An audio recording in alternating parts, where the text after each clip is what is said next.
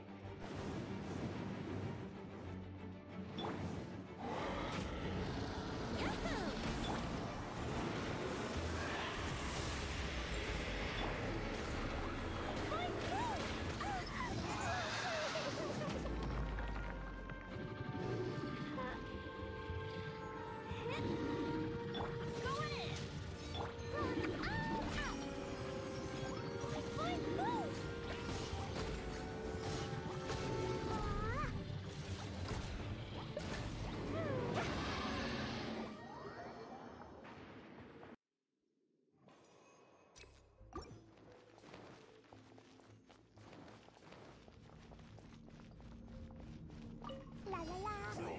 Swift and merciful. Everybody stand back. Time for takeoff. Dumpy dumpy toe.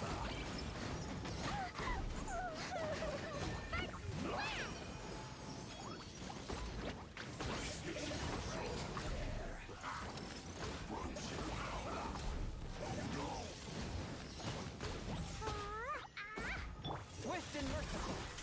Spirit Blade. Attack! Everybody stand back. Boing, boing, boing.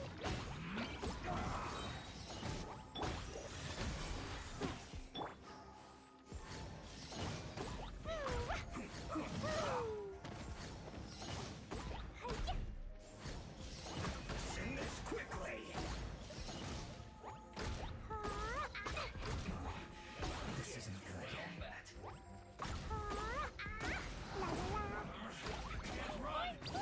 Time for takeoff.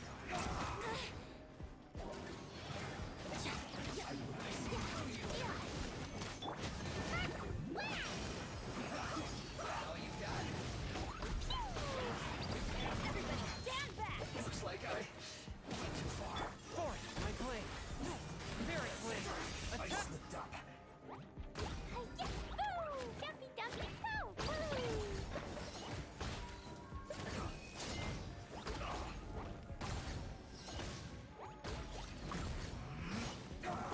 Think you can get away? Here we go.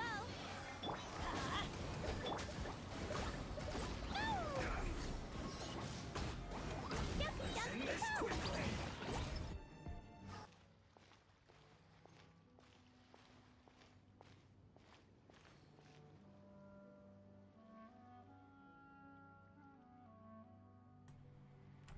Alrighty, well, that is the showcase for C6 Klee. Right now I'm going to go over my gear and artifacts with you guys.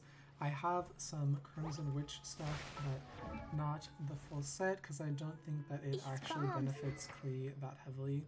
As you can see, I'm using a Lost Prayer to the Sacred Winds. It is Refinement 5. That's not necessarily something that I was aiming for on purpose. I was trying to get a Wolf's Gravestone to 5, and this just sort of happened, so, you know, it is what it is. Klee is still busted because of it.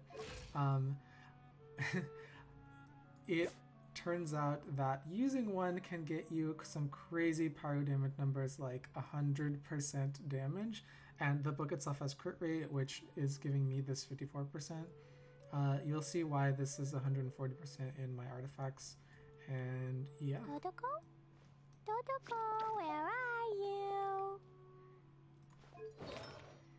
Let us start with, I think, the flowers first in the list. Yeah. So this has crit damage, attack, energy recharge. That was sort of the reason that I aimed for it. I got really lucky on rules for this feather. It has crit damage plus 18%. Crit rate, energy recharge, and attack on Hourglass. That seemed like the easiest choice for Hourglass because some of the other stats aren't the best, and typically this is either attack or defense if you're running Noelle. Another attack percent on this goblet. The only reason that I'm running attack percent here instead of pyro damage is because first of all, I got a crazy good crit damage roll, and then second of all, I am using the 5-star book that's in the banner right now, which gives a lot of element damage, and so I wanted to balance that out with this attack percent here. And then finally, I'm wearing a crit damage hat because, again, the 5-star book gives crit rate, so I wanted this crit damage here, which at plus 16 is 46%, which is kind of crazy, actually. If this were a 5-star, I would be able to get over 50%, but we're not there yet. Gonna farm at AR 45. As I mentioned, she is C6. The most crazy things about her constellations, in my opinion, are the fact that 3 and 5 level up her skills plus 3, which I know happens for every character, but for Klee seems especially crazy for her Nova Burst or her Q. And then her E giving 23% defense down is also one of the crazy things. I know that this is going to sound silly, but if you are aiming just to use Klee as a main DPS and you can afford the extra couple bucks, then Constellation 2 is probably where I would stop if I weren't going all the way for 6 just to be a whale. And then C6 is more so a support thing whenever you're under the effects of this. Klee gains 10% power bonus. Well, all party, but I personally will leave Klee out during this. Gains 10% pyro bonus, and then will regenerate energy for their party. Usually what this translates to is I can use Bennett's Q and then go into Klee's ult, and by the time that Klee's ult's over, if I have both of her E's up, Bennett will fully recharge his Q, which is very, very helpful for healing and also for damage. And then lastly, I have level 6 in all of her talents. I did not farm any Books of Freedom yet for this, but I was lucky enough to get the Ring of Boreas so that I can level up her ulti next. I think that if you're going to level Klee, you should focus on her.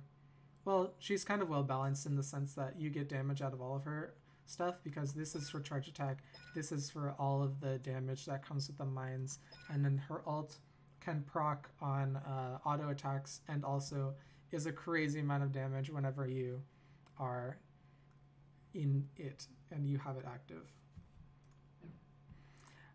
That's about it. Thanks so much for watching. I hope you guys enjoyed this video, and if you want, you can like and subscribe, and I'll keep making Genshin content. Thanks so much. Peace.